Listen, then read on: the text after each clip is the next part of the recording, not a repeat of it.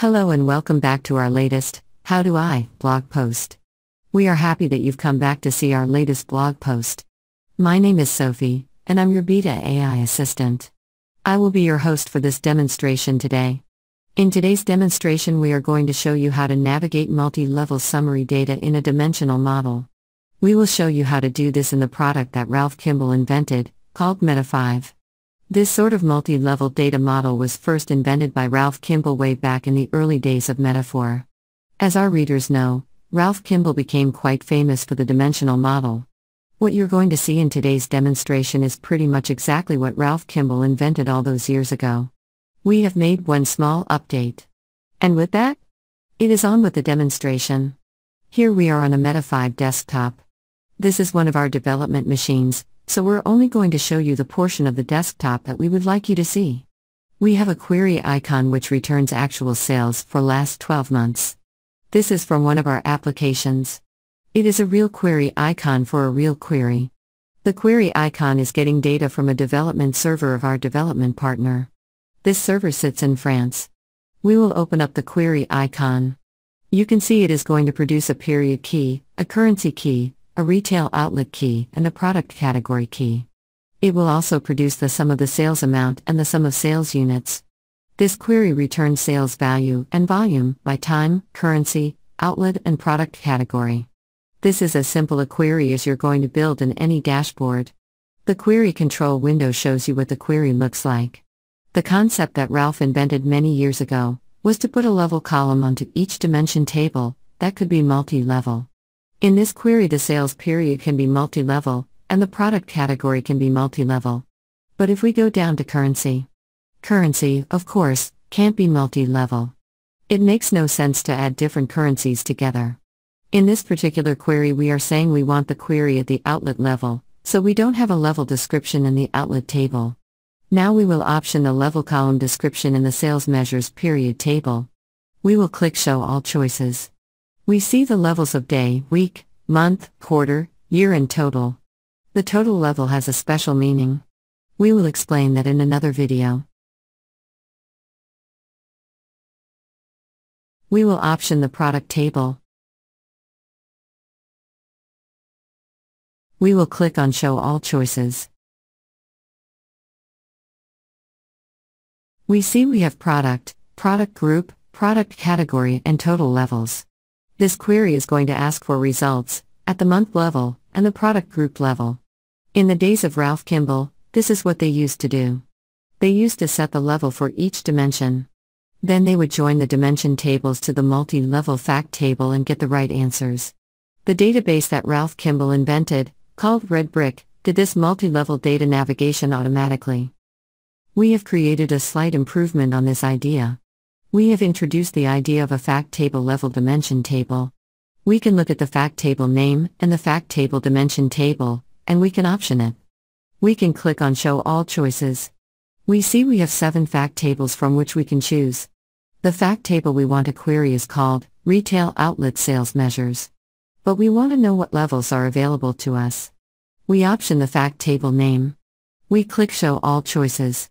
We select Retail Outlet Sales Measures. We click Apply. We have constrained this query to only show us levels available for the Retail Outlet Sales Measures table. For this table we can ask, what are the number of fields in the summary levels? There are only 3. We can ask for the first one. We click on Show Constrained Choices. We see we have day and month levels. If we click on Show All Choices, then we will see we have day, week, month, quarter, and year levels. This fact table is only available at day and month levels. We want month. So, we will click on month and click on Apply.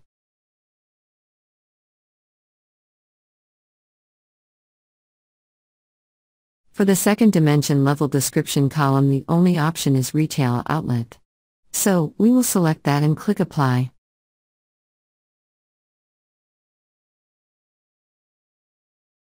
For the third dimension level, we click on Show Constrained Choices. We see that we only have the product group level available at the same level as the month and retail outlet levels. We have to select product group level even though we want the parent level of product category. We know that this table is telling us there is a fact table summary for month, outlet, product group. And that's what we want. The next query we ask is we go to the fact table level column in the fact table level table. We option it. We click on Show Constrained Choices. The number returned is 509. So, the unique number of the summary level we want is 509. Now, we could leave this in the query, right?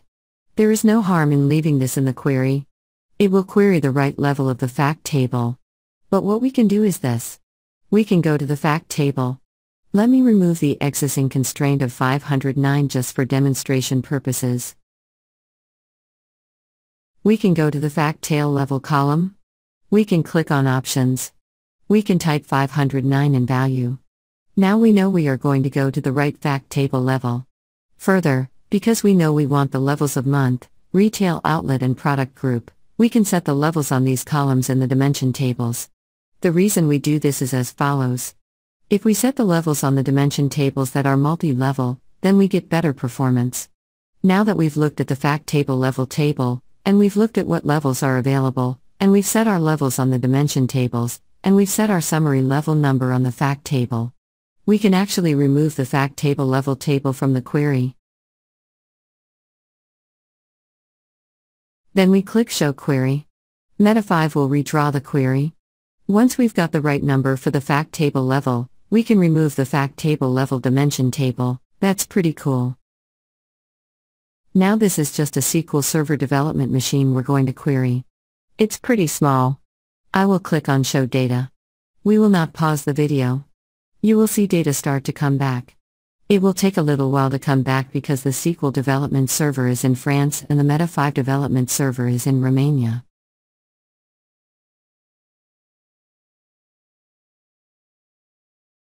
You can see 43,221 rows came back.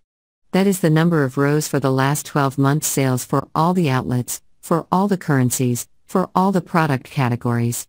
In Meta 5 you can capture the SQL of a query. We have run this query previously and we captured the SQL. Then I formatted it properly so you can read it easily. I will put it up on the video for you. You can hit pause and read the SQL in detail. But I will show you the highlights.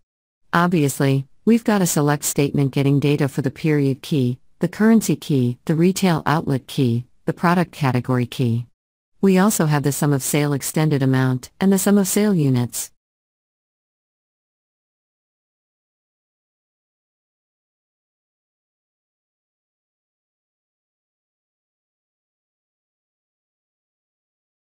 When we captured this, we put the fact table level in just so you could see it. Then you have the where clause, and all the joins for the star join. Then we have a feature which we will cover in another video. This is where the report indicator 1 is set to 1. You can see that the sales measures multi-level column description is month. You can see the VM product multi-level column description is product group. Most importantly, you can see the VF retail outlet sales measures multi-level detail key, .vm fact table level, equals 509. In beta data models, every fact table level has just one number. So right across your data warehouse system, every summary in the data warehouse system has its own unique summary level number. You put that fact table level number into the query, and you are guaranteed not to get any double counting. Of course, we then have the group by clause. You then have the order by clause. That is what the SQL generated looks like. It's quite easy to see how the query icon has its contents generated into SQL. To summarize, that is what I wanted to show you today. I wanted to show you that there was a way of identifying the fact table level, uniquely identifying number, for every fact table summary level. I wanted to show you how to then put it into a query icon. As you can see, it is very easy to find this number and put into the query. You just look up the fact table level dimension table. Look up the fact table. Look up the levels that are available. And then use the levels that are available. The reason for the introduction of the dimension table is, if you don't know this number, you can spend some time going around the dimension tables trying to find the right combination of levels. Or you can get incorrect results, with double counting, if you don't set your query this way. With that, I'd like to say thank you very much for listening. We really appreciate your time and attention. I wish you a nice day.